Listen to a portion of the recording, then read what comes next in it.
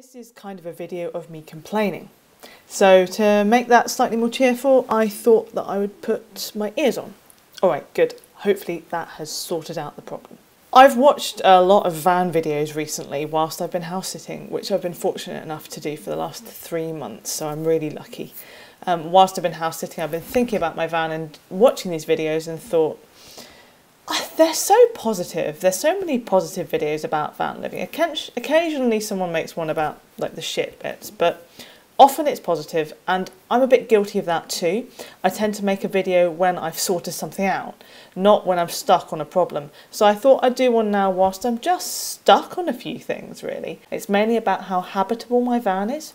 In 2017, I was really trying to work out how adaptable I could be to quite basic living in my van. I mean, like I've said before, I've got no heating in it at the moment, and it's also a really small space, and I could have more of a bespoke design to it, but I've just been living with it kind of as it came to me, with like no fridge and no running water. And the biggest thing is the heat. I was between house sits just this weekend, and I just had forgotten how difficult it is to be in the cold. I got used to being in the warm.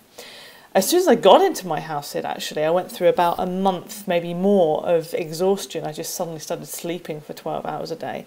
And I didn't understand why that was until I just had this like weekend gap between house sits. And I was in the van for like a night, and I got really freezing cold. And I was just not used to it anymore.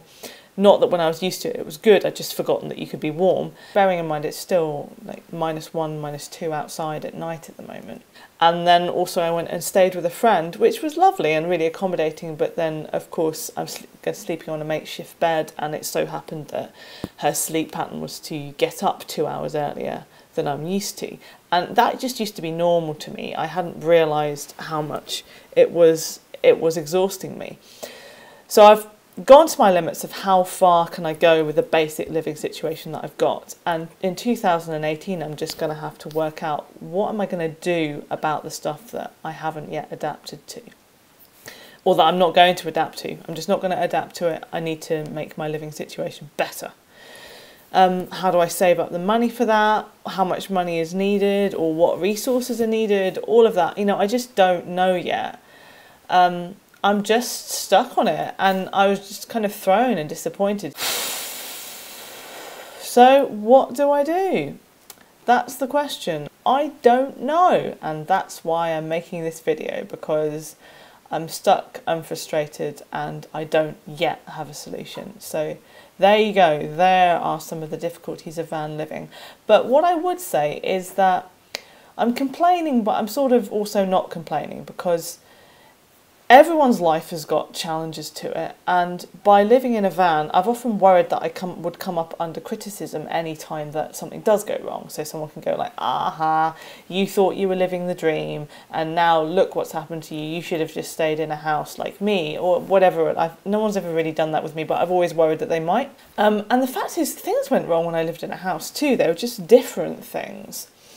The question is about whether I'm all right with the challenges that I've got.